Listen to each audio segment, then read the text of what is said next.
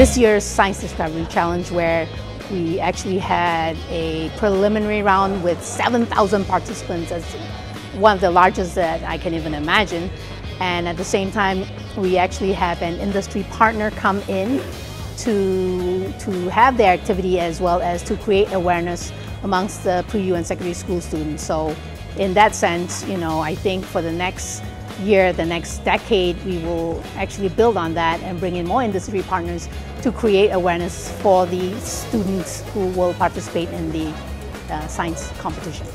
So generally, at the beginning when we first started, it's very paper-based. Today's events, you will see that we are actually moving into the digitalization form. So it's a totally different ball game already. Basic evolution that you will see, a very drastic improvement that actually we are looking forward to a lot of changes as well by utilizing technology to help us with the activities.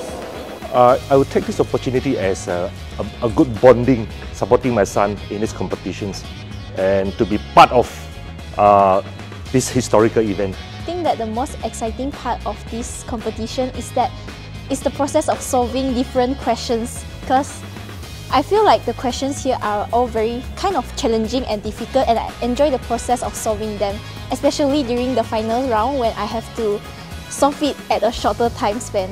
I think the most exciting part is answering the last 20 questions at the final round, because it's quite thrilling and your ranking can always go up and down. The SDC challenge is very fun.